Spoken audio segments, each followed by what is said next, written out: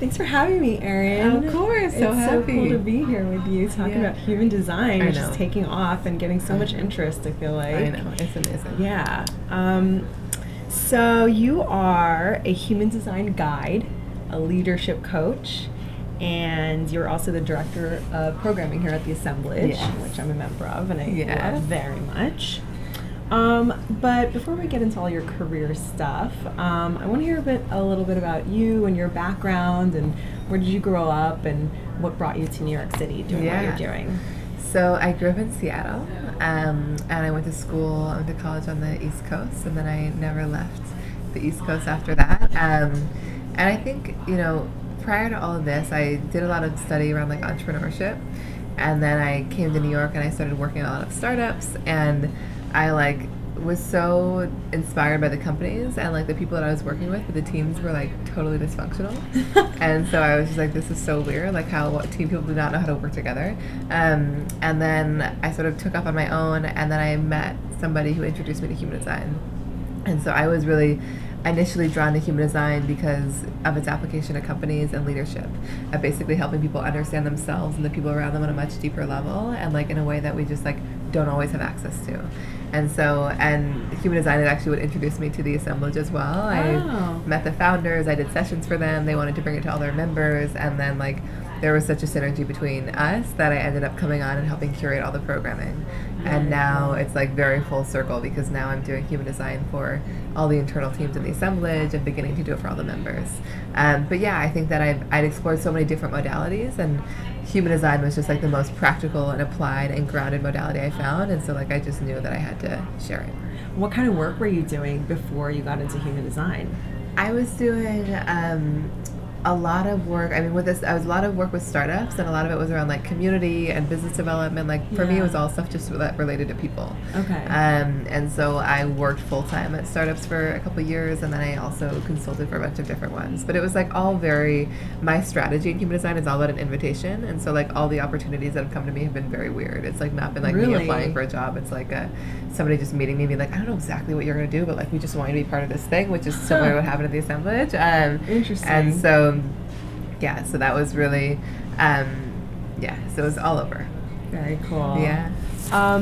And so let's talk first about what is human design. First of all, I know you got written up in Forbes magazine, so congratulations about human design. That's really an awesome article. I'll link to it so everyone can check it out. What is human design, and how did you become so engrossed in it? What was it that really pulled you in?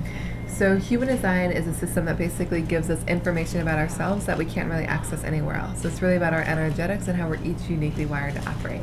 And it's based on your exact time, date, and place of birth. And the idea is that human design is a quantum system. So it brings together the I Ching and the Kabbalah and the chakra system with quantum physics and genetics and biochemistry all into one master system. And I think what pulled me into it is that when somebody first introduced my design to me, it was just it resonated on such a deep level, and gave me all the permission in the world to kind of be as weird and unique as I was. It was they introduced all these aspects, and I'm wow, I'm operating so far away from that. I want to get back to that. That feels like my nature. And so I think what drew me to it is that human design is never about changing who people are. It's just giving themselves permission to be who they've always been. And I think that whether that's on the individual level or the relationship level or the team level, it just I think helps us find a greater flow with ourselves and with the people that we're working with and the people that we're dating, because it again it's just revealing a different layer. It's not just the stuff that we're conscious of and who we think we are, but it's kind of our energetics and the nonverbal impact we're having on the people around us. So interesting. Yeah. And I love how it mixes, this ancient mysticism with all this modern day psychology and science that we're learning too. That's what's so fascinating to me about it as well. Yeah. How do you incorporate human design assessments into your work as a leadership coach? So obviously you're digging into the subconscious of people and their personality and character makeup. How does that help in leadership coaching? Yeah, I think that again, it comes back to the permission piece. Is that when I sit down with somebody, I'll look at how are they uniquely designed to lead? You know, like, how are they really designed to lead a team? Like, are they designed to kind of be in the heat of it all? Are they designed to lead from the outside? Like, what are the biggest, like, distractions and areas that can take them off track? Like, are they more independent? Do they need to be more collaborative? So it just, like, gives them so much tactical information about, like, how they really can operate at their best. And again, with human design, like, I'm never telling people stuff they don't know.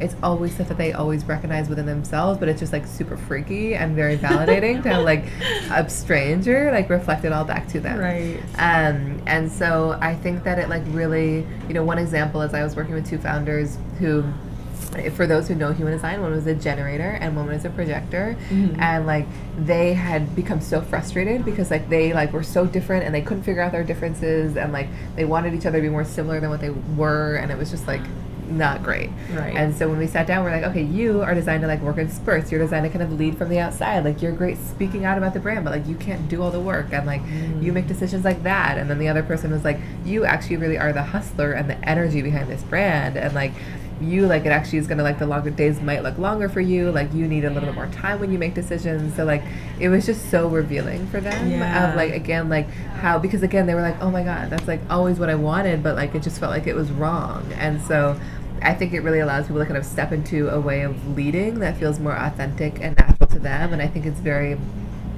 different than the approaches of many leadership coaches or evaluations that is like, this is what worked for me, it's going to work for you. Like, these are the principles of leadership, because I'm like, I don't know what's going to work for you. All I can do is, like, I can lay out your unique wiring and, like, give you the tools to experiment with it, and only by doing that you'll really discover how it works. That's so well put, because when you did my design analysis, I felt like there were certain things that you pointed out that I was kind of like, oh, like, of course, like, it makes so much sense, but, you know, when you're not cognizant of it, or you're not, you know, aware or paying attention to that aspect of yourself, it kind of just falls to the wayside. And, like, oh, like, you know, maybe I should be doing this, or maybe I should be doing that. But when someone points it out to you, like, oh, of course, that's how I should be operating, it makes perfect sense. Totally. And you can actually take the steps to change that. Yeah. So cool. And the idea with human design is that it's all about, like, our uniqueness, is that we're all, like, super unique, and so it's just giving people permission to step into it. But often, like, we don't realize how unique we are. Like, we know our own experience, we're like, maybe everyone can do this, and it's like, no, this is your thing, you know. So I think, like kind of elevating that uniqueness and being like, you actually, like, are designed to do this, and this is a major gift of yours, I think can be really exciting for people. Very, yeah. How do you, actually, so who are some of, like, your biggest clients? Are they one-on-one leaders of companies? Are they entrepreneurs? Are they corporations? Yeah, it totally ranges, you know, like, I see, like, many just individual people, and, like, those people are, like, I would say primarily women. And there are people that are, like, just curious to learn more about themselves. They're often kind of in a transitional period of they've been working a job for a long time. They're no longer inspired. They're, like, ready for the next thing and to step into their purpose. So, like, those people are just naturally going to be drawn to the system, and, like, I love supporting them. I also have, like, a much bigger, longer term mission of, like, how can I reach the people that would never find human design? And so that's why I love working with companies, where I was working with a company recently called Nutrafol, which is, like, a hair product company, but they there were 50 people on the team, so I sat down with the 50 people on their team, and, like, not one of them had heard of human design. And so, like, it's so special for me to be able to introduce that, because, like, it's so, again, like, it doesn't matter that it came from the stars, because they just recognize it within themselves. And I also present it in a way that it's like, I'm not trying to convince you anything. Like, take what you want, leave the rest. And they're like, this is freaky and accurate. I'm like, I was gonna say, were they just, like, blown away? They were, and it was amazing. And so, like, working in companies like that is so fun. And then I work with a lot of smaller companies. You know, I work with a lot of, like, co-founders and partnerships and people that are, like, just getting things off the ground and kind of want to engineer their teams, like, intelligently from the beginning. And, like, the only real unifying factor is that, like, the founders just have to be so bought in.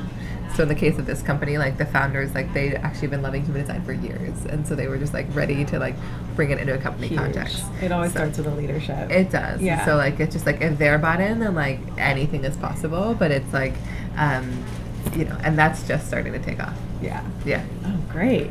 How can understanding your own personal human design assessment help with personal life and business life? Like, how are they interconnected? Yeah. And how does it help you? Totally. I mean, so the principles in human design, they literally apply to every part of your life. And so that's what I love about going into companies. I'm like, okay, like, we're talking about this in the context of being here, but like, this is true with your like partner and your kids and like your friendships. And so like, there's often a lot of like, instead of like, oh my God, all that stuff outside of it. So like, I think that it, again, like, I can think in my personal life, like, it's helped.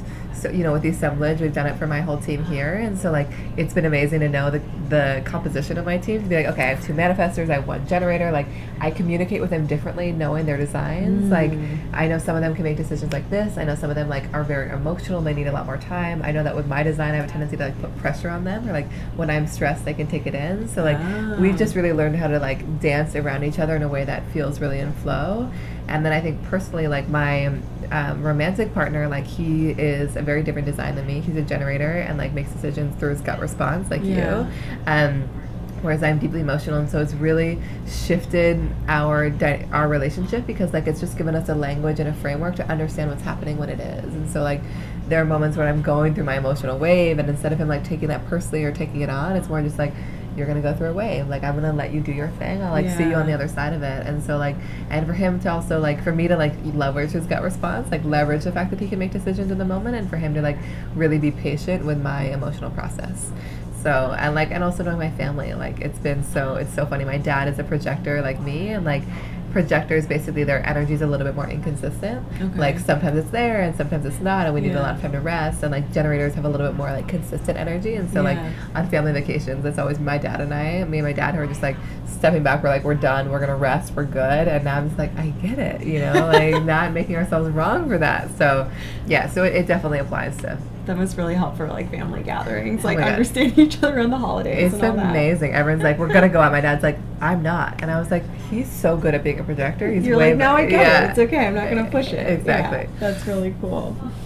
What are some of the biggest challenges or obstacles that you've been able to help businesses mitigate by helping them understand their human design? I think that what I found is that like there's a lot of tensions or like challenging dynamics that kind of lay underneath the surface. And so human design basically surfaces all those things.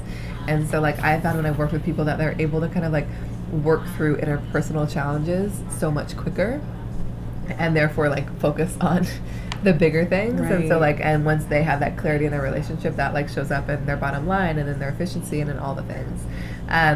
I also think that there's a really cool quality of human design where like when you're engineering teams, you can like start to see where the gaps are, and like where the gaps are is actually where all the energy goes. And so like I worked in a team where the thing that's been missing is the vision.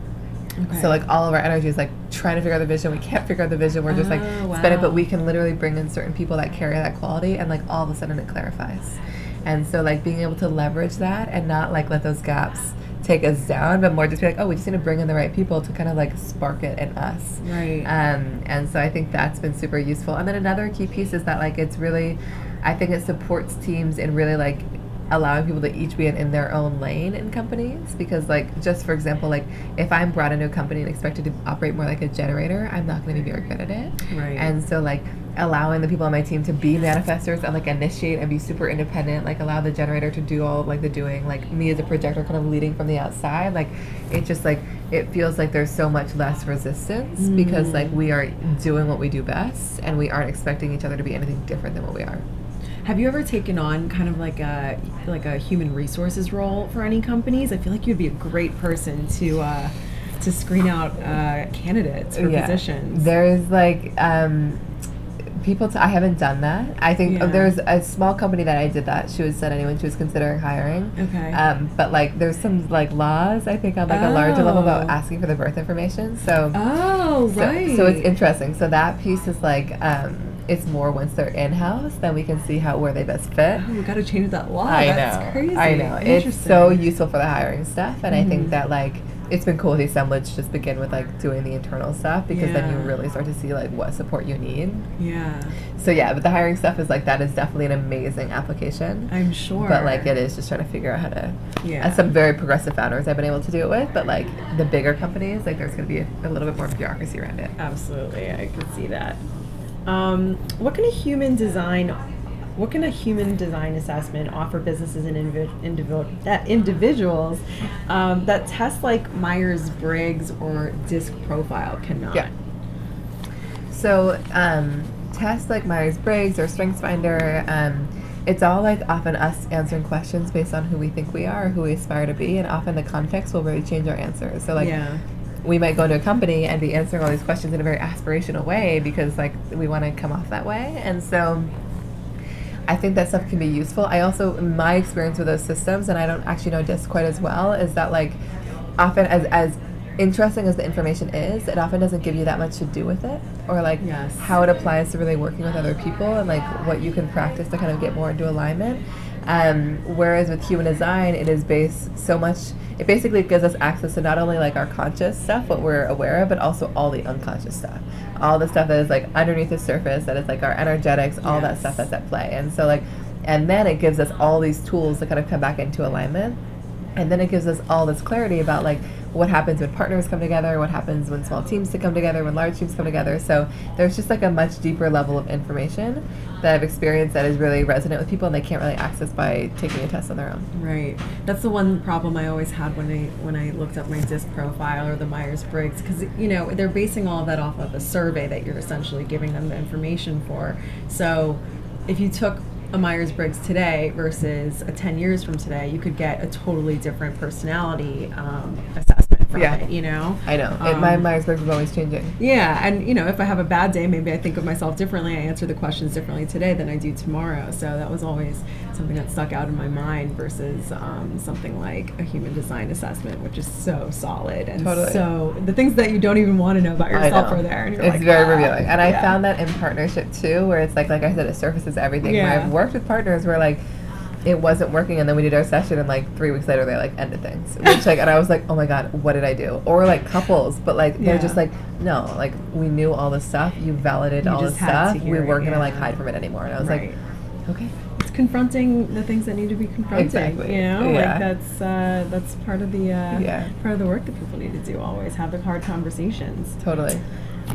So for those who might be skeptical hearing words like astrology and Kabbalah and all these ancient wisdoms that human design pulls from in a personality assessment, how would you explain the accuracy of the system? Because it is weirdly accurate. It's weirdly, you know? It's very scarily and accurate. Modern science doesn't have a lot of technology or science that can explain it yet. I mean, I think that there are some people who really understand maybe quantum physics and a little bit of neuroscience can kind of draw the conclusions, but most people haven't really dug that deep into those things. How would you explain why it's so accurate? I have no idea why it's so accurate. I feel like it's like a gift that we have, which is just like all of a sudden like we get this like map. It's like basically our operating manual, which we like are not gifted when we're born. I think like I love working with skeptics and I so support people being skeptical of the system. I think that like it is, again, like what I emphasize is like it's not a belief system. Like when I sit with somebody, I'm not trying to convince them of anything. Right. It's more just like these are like some elements to play with, and human design really just gives us a different lens through which to like observe our own life and like take the things that resonate, leave the rest. I've had a lot of experience with people being like, I remember a session with this one guy and he was just like, I don't like my design. And I was like, okay. I was like, how does it feel to operate like you are, like in a way that it's really hard? I'm like, that's fine. Like, then stay in that. But like the point is that like often when we are aligning with our design, then like things flow a lot easier, and like the experience of it is so much more enjoyable. Right. It's not that we can't create things if like I'm operating like a manifestor as a projector, but like it's never been fun when I tried. Yeah. And so I think that like it just feels like a experimental thing to play with, and so just like I feel like there's ways for me to and also for me like I always acknowledge the fact that it is literally nuts that it comes from our exact time, date, and place of birth. Yeah. It's not just like it's like this is amazing, but this is also crazy. Yeah. You know, and like it honestly blows my mind like so much. And so I think when people can like resonate on that level where they're like, okay, you're not trying to like convince me of this thing, you think it's crazy too, like it makes it a little bit easier. Yeah. I actually have like an entire scientific physics-based explanation for why I think it works. Oh my god! I'll spare you gotta tell me sometime. We'll have a coffee and I'll unload on you because I'm the type of person my brain needs to back it up with like something concrete, and I kind of feel like I understand it. Oh my God. Conversation for another time. So what is your personal goal or intention with this work that you do? I think that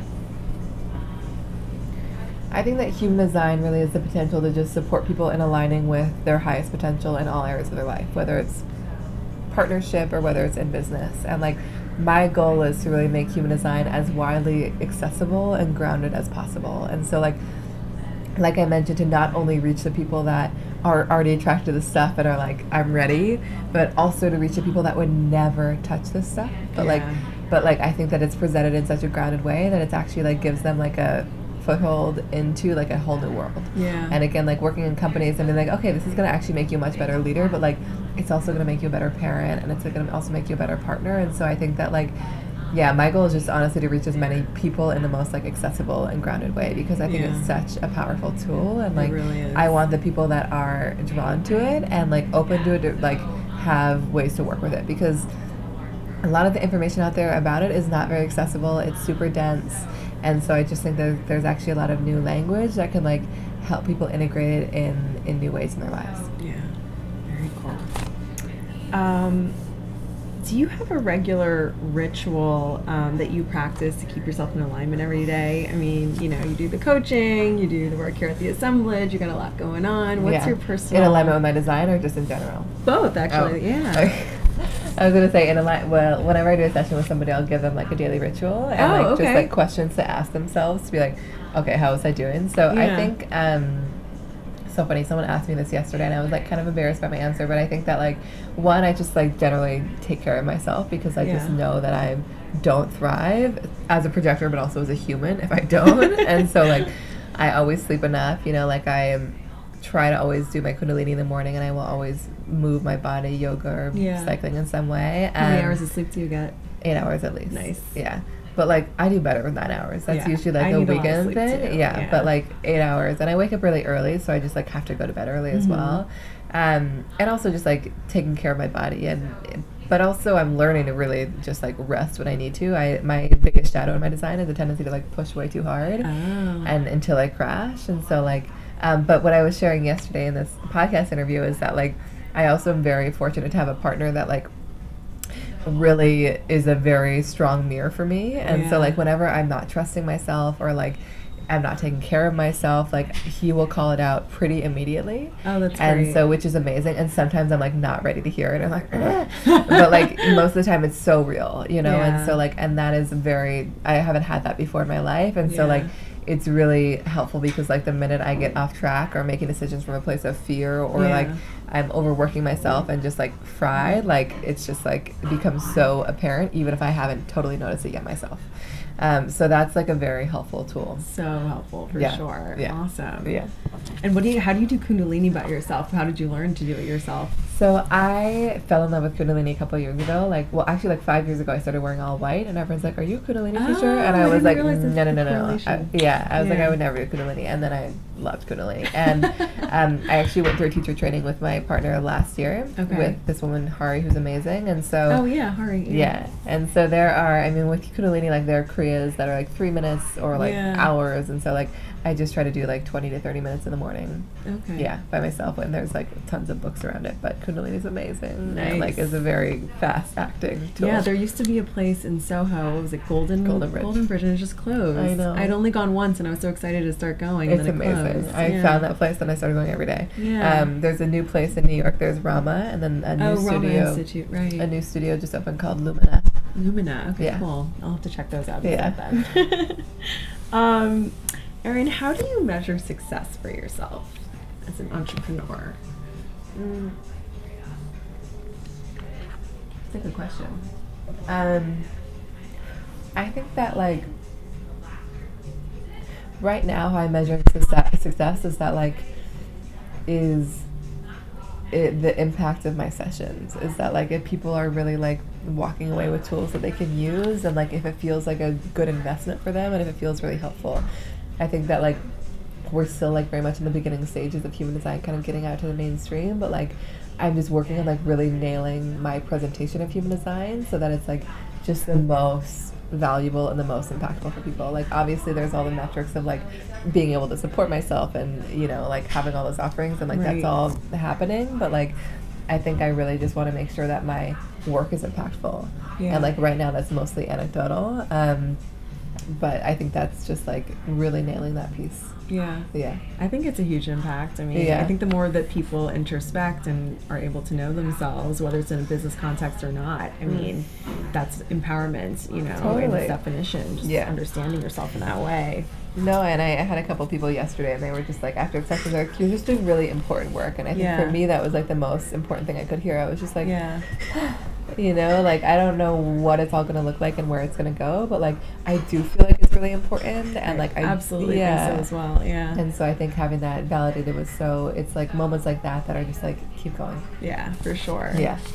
So according to my analysis, I am a manifesting generator or an express builder. It's the same thing, right? Same. Okay. So I just wanted to ask you, so in terms of that category, what are things that I should like look out for? So for manifesting generators, like they really are the ones that really have like the energy and the life force to kind of like build and create and do things. And the most important thing is that they're really doing work that's deeply satisfying to them.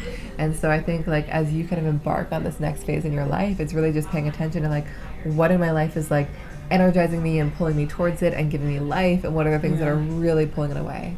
Because like for manifesting generators especially, like their career path might look a little bit less linear. It's more just like, I have the energy for this and I have the energy for this, because their gift is in bringing things to life very quickly and efficiently. So I would just honor what you really have the energy for and like let go of the things that you don't. And also allowing it to be like a couple different things, and that's okay too. Very true, and very, very much something that's taken me a long time to feel comfortable with. So it's great to hear that validation for sure.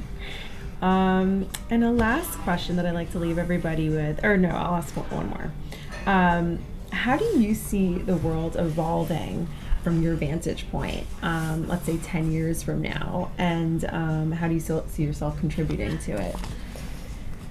I think that like, and I'll keep it through the lens of human design, because I just think that like I mean, when I first started studying human design, no one that I was around knew about it. Only when I was like traveling to like places like Ibiza and Kauai would anyone be familiar. It was like such a radical thing, and now it's like I hear people talking about it behind me in the line. It's just like it is reaching like such a greater level of awareness. And so like I would love, and like the founder of human design always used to say, he's like, human design really is not for the adults, like it's really for the kids. Like it's amazing to be introduced to human design at our age, and we're like just like, okay, now we have to do the work to like make sure we've deconditioned from everything and like step into this. But like as kids, when you start being like parented in ways that support your design from the get-go, I think it's just the most profound. And so I think that like how I would love to see it evolve, and the way that it really feels like it's evolving is like really allowing human design to just like be the operating manual for people, and just like giving people a blueprint so they kind of really feel that permission to be who they are from the minute they enter this earth. And so like I would love to see that. And I think in terms of my role in contributing to it is like really just like doing the work of packaging it in a way that is so accessible and grounded and applicable to people, and just like creating very sort of interactive ways for people to engage with it and to really integrate it into their day-to-day. So beautiful. I think we're on the way. Okay, good. And lastly, what's a valuable piece of advice you would like to share with other professionals or other entrepreneurs creating their own businesses committed to some sort of conscious intention? I think that like fear is always going to be part of it. I think that like I was actually so scared to like start my own practice again, because I had a practice with somebody else 3 years ago, and like it was great, and it was really challenging. And so when I was starting my own practice, I just had so much doubt about whether or not I could actually do it. And like again, my partner was just like, I mean, are you going to choose from fear here, or are you going to just like trust? And so I think that like so many of the things that have emerged since I launched my own practice have just come from this like place of like utter trust and surrender. And so like the fear is always going to be there, but just like not allowing that to dictate your decisions and what you're choosing. And I find like this year has been so weird, where like whenever I have moments of like real self-doubt or like comparing myself and just like not thinking I'm enough, like I go through this whole process, and then like so much more opens up. And it just feels like this natural flow that I kind of have to go through this thing, move through it, and then like I'm on a new stage or a new something. And so like it's all around just for me like trusting and like really surrendering my mind to my body and just kind of like letting it flow, even if I have no idea how it's going to look or where it's going to take me. Surrender. That's great advice. Yeah. Thank you so much for being here, Erin, and so for all the work you're doing. It's so inspiring. Yes, good. Such a pleasure. Yeah, thank you. Of course.